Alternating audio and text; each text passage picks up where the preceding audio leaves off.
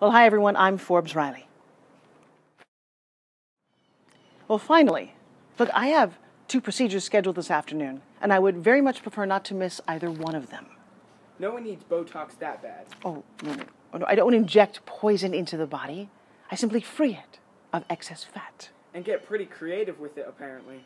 I'm sorry, officer. Exactly what are you implying? It's Sergeant, and I'm not implying anything, Dr. Vela. I already know what you did with the fat from Morgan Cooper's liposuction.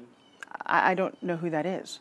You might know him as Big Mo, or Not So Big Mo, thanks to you. You should stop lying now. Doctor-patient confidentiality. My apologies.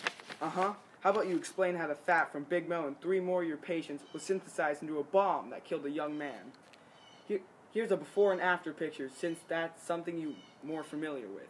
Okay, look, I didn't make a bomb. I mean, I wouldn't even know where to start. Then you wouldn't mind us taking a look at your records to see if you bought any controlled substances with your medical credentials. Certainly, yeah, that's not a problem. Look, the fat, it goes into these red decanting canisters, and I never see it again. It's Titan medical waste. They remove it from the premises, and then I think they incinerate it.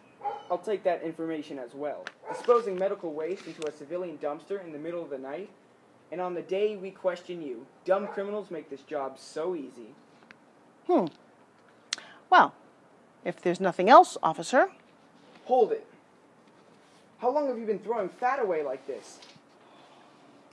Maybe a year. Look, the business is tough these days with everyone eating healthy and working out.